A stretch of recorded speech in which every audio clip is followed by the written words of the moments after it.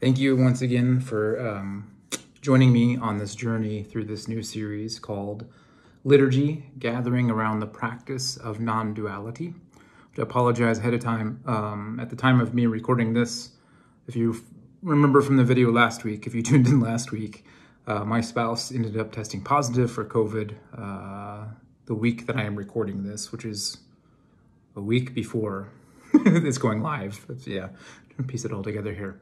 So I am doing my best to record these videos in places where, one, there's not a person with COVID in a room, and two, I have two children and they're kind of spaced out, and this is about the quietest place right now that I can find to record this. My spouse, thankfully, she's doing a lot better as of the time of this recording, and she's a dance teacher, and she's able to do some Zoom dance sessions this afternoon. So if you hear a voice echoing in through the video, it's her giving some instruction to her dancers. So as I said, thank you again for joining me through this series. It's something I'm quite excited about. I'm geeking out pretty hard about. I've been writing all kinds of stuff for it. So thank you for tuning in. Hopefully you find something meaningful out of it. If this is the first episode that you're tuning in for the series, you may want to push pause and go back and listen to the introductory episode first. There's some definitions and things that I give there that might be helpful for you. And some reasoning. I'll unpack some of this too. But as I mentioned before, in this series, I'm going to unpack the mystical elements of the various parts of the Christian liturgy as I see and as I experience them as a priest. It's purely my perspective, right? And my goal here is to unpack it all as best as I can for everybody listening, but especially for those who may not be all that familiar with the historic Christian liturgy as it is practiced in the Episcopal Church. In other words, my goal is to help outsiders understand the core of what it is that we Episcopalians and so many other Christians across the globe do on Sunday mornings. And as I said in the last episode, one of my goals, this is really the big thing, is to persuade people of the importance of gathering together with others in a faith tradition regularly, not just Christmas and Easter, my friends. Yeah, more than that is necessary. And the goal is to sell people on the importance of practicing spirituality together with other people within a communal context. And I'm attempting to show, furthermore, how the historic Christian liturgy, what we do on Sunday mornings, could really benefit and even complement whatever spirituality people outside of the stained glass walls are practicing or are seeking to practice these days. Now, granted, I am fully aware that we are still in the thick of a global pandemic and that there are certain risks when it comes to gathering together publicly. I know this. There's still people in my parish who haven't been able to return yet, even though we've been open for 6 months now, because they are in the high-risk category themselves, or because somebody close to them that they're having to care for is in that high-risk category, and they don't want to inadvertently spread the virus. They don't want to take that risk, right? My aim in this series is not to try to goad or to prod these folks back into the pews. I am not a pandemic denier. My spouse just tested positive for COVID, and it's not been a fun time, my friends. So I'm not a pandemic denier. People still need to use their discretion and stay as safe as they possibly can. They need to do what love requires. It's been a theme in our church and in our diocese since the beginning of the pandemic. You gotta do what love requires you to do. And if love requires you to stay home and to play it safe, by all means, do that, right? To not take that risk. So no, that's not what this series is about. I'm not trying to guilt trip people back into the pews who would love to be there, right? But have to put safety first, right? No, this is a big picture sort of project. I am thinking long haul, not immediate future here. I am trying to address some Western cultural issues as a whole, attitudes and habits that have long existed regardless of this pandemic, not the immediate issues surrounding the pandemic itself, right? Bigger picture stuff here. Bigger Western culture picture stuff here. And again, my angle here is purely mystical or spiritual.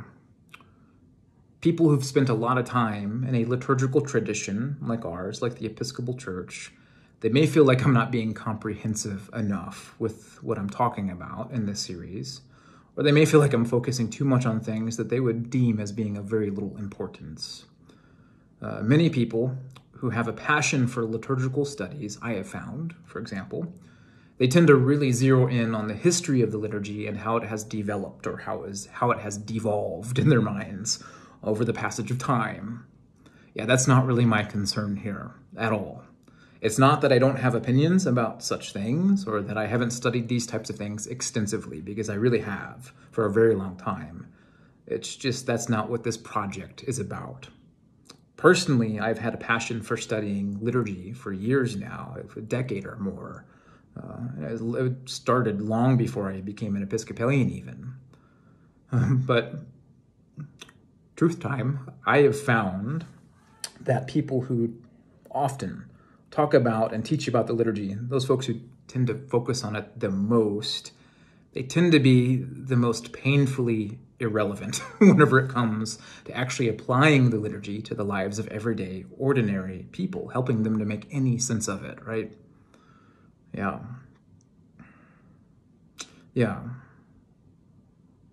Worst of all, these folks who emphasize liturgy a lot, they tend to strip the mysticism right out of the heart of it.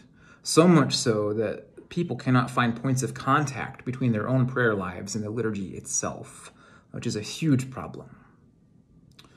So my goal is to not do that. My goal, I'm hoping that I'll provide something that's really relevant, not boring, and at least somewhat exciting for you who are listening, right? It excites me at least. So, yeah. In other words, I'm trying to present the liturgy to you all in a way that I wish that it could have been presented to me on several different occasions. So what I'm going to do, I'm going to take the Eucharistic liturgy as it is now, as it is practiced in my little parish, and I'm going to go from there. I'm going to go from that lived experience within a real life parish. And again, my sincere hope is that many spiritual but not religious people will be able to perceive that whatever it is that they are looking for in their lives, that like mystical experience that they know to be true, but they don't quite know how to name it just yet, my hope is that they can discover that what they're looking for can be found and is found in the rituals and rhythms of the Church's rich liturgical tradition. Before I go on any further, I'm reminded of a story of a good friend of mine who, even though he grew up in the church, he ended up leaving the church for a long season because he fell in love with Eastern spirituality. And he was falling more and more out of love with the church, as many young people are prone to do these days, and for the last several decades even. And so he actually uprooted and moved to India. And after spending some time in India, basically living as a Hindu monk and practicing under a guru, his guru one day asked him why he had traveled all this way to the other side of the globe to find the thing that had been in his tradition that he grew up with. And his guru told him that what he was looking for in Hinduism and Eastern spirituality in general, that it can be found in the teachings of the saints and in the mystical center of the Christian faith. Just because it's been neglected heavily does not mean that it's not there. And so his guru sent my friend back to the States, and now he's an Episcopal priest. And it's a common story. There's a lot of people, especially during the 60s, who made the journey eastward, and the East sent them back with renewed insight when it came to their own tradition that they left behind. Yeah, it's here. It's here in our tradition too, my friends. That spirituality that people are looking for, it is here. Now, one more thing before we dive into this week's theme. In talking in this particular way about the liturgy, the way that I'm talking about it and presenting it, this liturgy that's like the main thing that we church people do on Sundays together, my goal is to raise the bar, quite a bit actually, to remind Christians of why we should be coming together to begin with, and why we need to now, more than ever, ensure that we are keeping the main thing the main thing. we need to ensure that we actually get it, or at the very least, that we're trying to get it, right? For far too long, many of us in the church, we have not known what it is that we really have. This great treasure that's just waiting to be opened, unwrapped. I think that most Christians in liturgical traditions, they tend to treat the liturgy a lot like a valuable collector's item.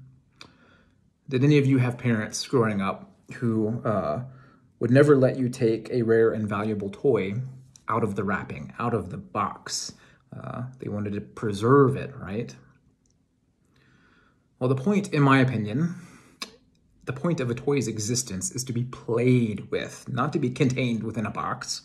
The point is to help create an adventurous and an imaginative experience for a child, right? I mean, it really defeats the purpose of a toy's existence if you're never allowed to take it out of the box and play with it, my friends. If you have ears to hear. Well, the time has come for us in the church to take the liturgy out of the freaking box. It's not meant to be preserved as much as it is meant to be played with. It can get dirty. It can get roughed up a little bit. It's fine. It will survive. We don't need to keep it in mint condition. It does not need us to keep it in mint condition, as much as we need to experience it with an adventurous spirit, with a childlike spirit even.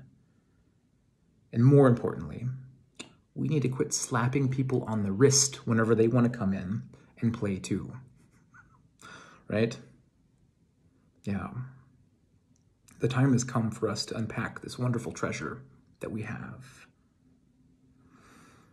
Now, before we examine the various parts of the liturgy in the upcoming weeks, things like processions or the scripture readings or the passing of the peace or the bread and the wine, that's how I'm going to break it down throughout this series, focus on one theme at a time. I want to take a step back first and look at the whole thing through a panoramic lens. I want us to examine the thing as a whole before we attempt to break it down into its individual parts. For I think many Christians, if not most in the Western world, have completely lost sight of the whole, of the why behind our gathering. For us Episcopalians, along with many other Christian traditions, the principal service, the main thing that we do together is the Eucharistic liturgy. And as I mentioned in the last episode, that's why watching that one first would be helpful probably, because a lot of people don't know what the word liturgy means, right? I define that stuff. But as I mentioned in the last episode, the word liturgy is usually defined as the work of the people. So whenever we gather together, we are doing something together, creating something together. And what we are doing is something that could not be done if we did not do it together in real time, right? In order for the work to be done, a plurality has to be present.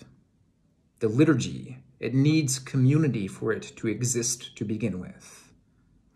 Now, the other significant aspect of this definition for the word liturgy is that it's also work. It is the work of the people. We don't come to church to passively consume a product like we do with so much other parts of society. We don't come to church to be entertained, right? It's not about being entertained. We come to church to do something. I suspect that most people who leave the church behind, not all, but I think most, just given the track record I've seen with folks, conversations I've had over the years, some people leave the church because they're heavily traumatized by something or someone within the church. But more times than not, I think most of the people who leave the church behind, they do so because it isn't entertaining enough for them. Because they get bored during the services on Sundays. Well, newsflash, if I'm describing you, the church is not meant to entertain you. It's not about entertaining you. It's not about keeping you from getting bored. It's not about that at all. And for those folks who complain of boredom, who still say that they're spiritual, right? But they're bored in church, I just have to roll my eyes every time. If you cannot sit in relative silence with other people for 1 hour a week and meditate on the divine, I'm sorry. That says way more about you than it does about the church that you left behind. It really does. So don't try to come to me and tell me about how deeply meditative and contemplative you are if you cannot manage to make it through a Sunday service once a week without getting bored. It's BS. It really is. If you're bored enough to want to leave, it only proves that you're not willing to do the work. And if you're not willing to do the work communally, it's just you're not willing to do the work individually, right? So don't try to sell me on how deeply spiritual you are, even though you're not religious. It's BS. Moving on. Rant finished. Whenever we use the words Eucharistic liturgy, what is the work that is being done? What is it that we are creating? Well, the word Eucharist, it comes from the Greek, from the Bible, and it means thanksgiving or gratitude. So the work is the practice of gratefulness. The entire liturgy, from the start to the finish, is a practice in gratefulness. So what is the experience of church really supposed to be all about? It's supposed to be first and foremost about being thankful together. First and foremost, it should be about creating a culture, an ethos of gratitude.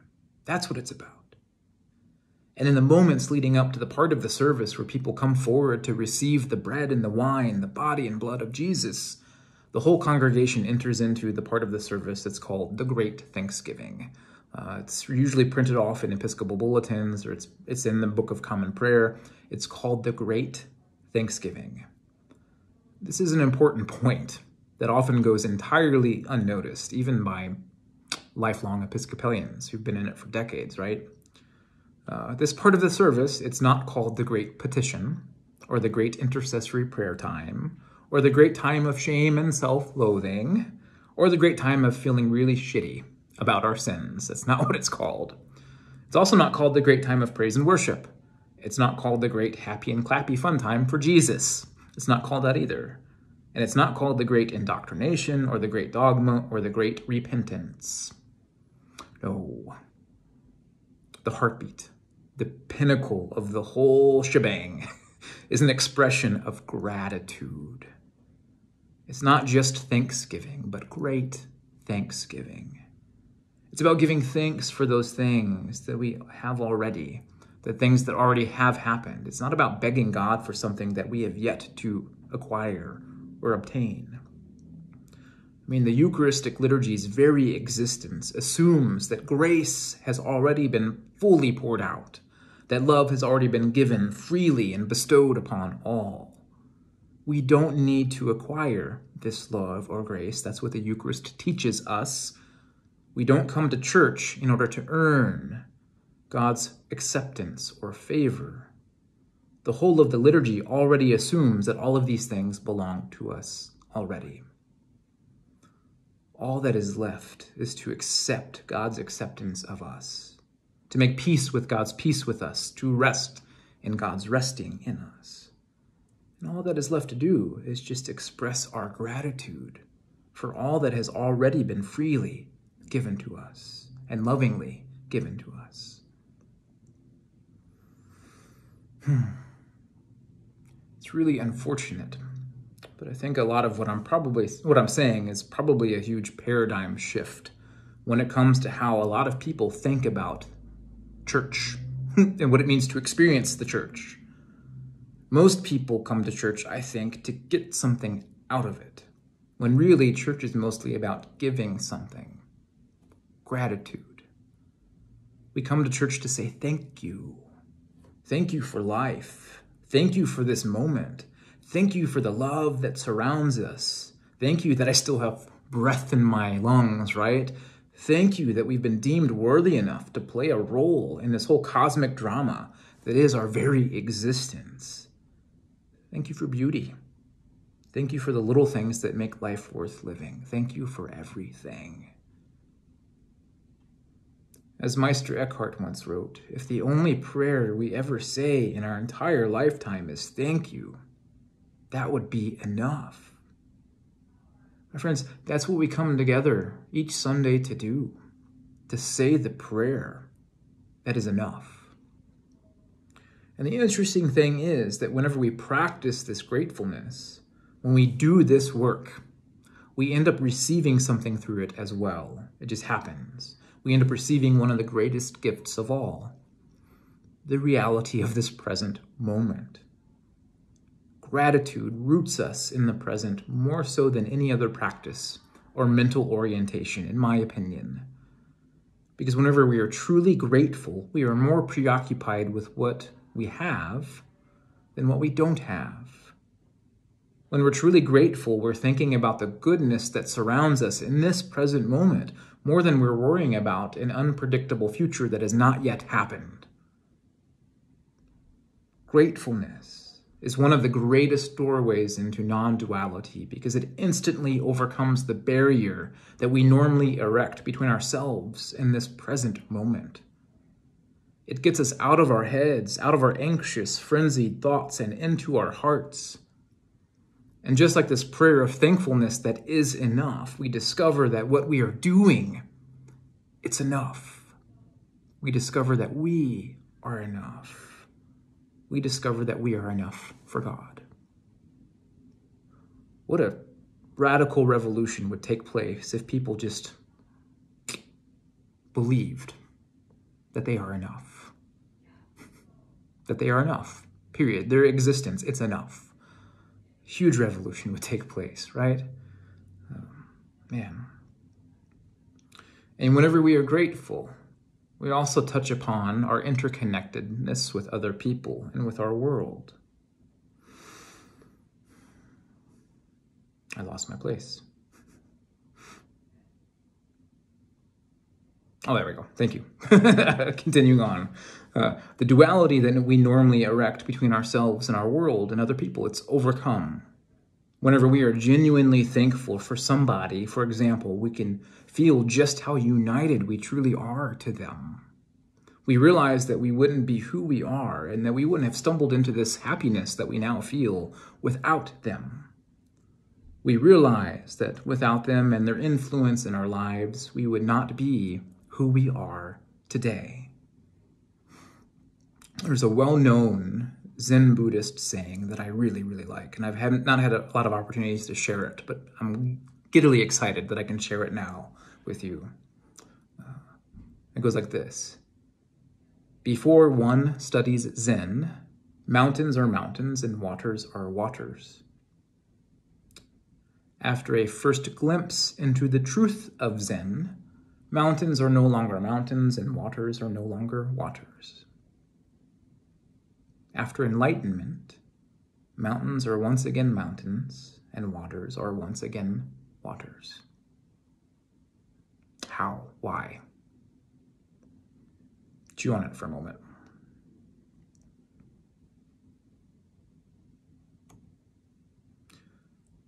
We stumble, and I'll unpack this, we stumble upon the same truth in the liturgy if we practice it in the right way and from the right frame of mind. Before experiencing the liturgy, mountains are just mountains and waters are just waters. It's just, we see them in their singular existence. We see them as singular entities before us. Things, right? You could point to one thing and say, that's it. But after glimpsing into the non-duality of the liturgy, after pushing aside the veil, mountains are no longer mountains and waters are no longer waters. Why? Well, after being enlightened by the liturgy, by the practice, this rhythm of prayer, of thanksgiving, right? Mountains, well, I lost my spot here. Let me back up, sorry. Where was I? So after being enlightened by the liturgy, mountains are mountains once again, and waters are waters once again. So before we have the eyes to see, as Jesus says, we just see things, as I mentioned before, in their singular nature. A mountain is just a mountain to us, and a river is just a river to us. Big deal, right? There's an observer and the object that's being observed. But after being trained by the practice of the liturgy, the rhythms of the liturgy, the mysticism of the liturgy, mountains are no longer just mountains for us, and rivers are no longer just rivers. When we look at them again, after being trained by the liturgy, when we look at rivers, for example, we see the clouds also that produce the rain, and we see the snow that melted, that created these rivers to begin with. We see the atoms and the molecules, all these things that are interconnected, this like web of life, web of existence, undergirding all things. And in the mountains, we see the web of atoms and molecules. We see a vast relationship of particles that compose the mountain itself. We see surface level things like the wind and the rain and the snow that shapes the exterior of the mountain, right? Carves it out to make it the unique thing that it is. Without the wind and the rain and the snow, it would not be what it is to us, right? Furthermore, we also see like the tectonic plates that push this mountain skyward to begin with. We no longer just see waters and mountains, but we see a cross-section of a million little things that make these things what they are. And we also realize that if this is true of mountains and rivers and waters, right, this is also true of us as well. While we tend to think of ourselves as individual entities, as separate selves, our existence is no different from that of mountains and waters.